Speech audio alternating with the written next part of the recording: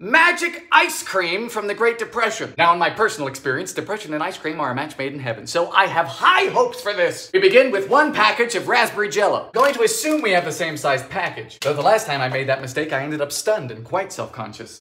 Half cup of boiling water. Ah! Cup of sugar. By the way, this is a no-churn ice cream, hence the magic. 3 cups of moo juice. Vanilla. To the fridge. Whip a cup of cream.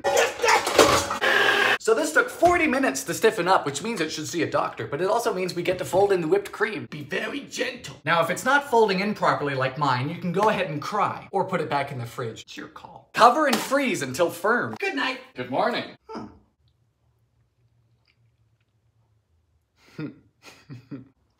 Good heavens. It's surprisingly soft. Impressive, sir.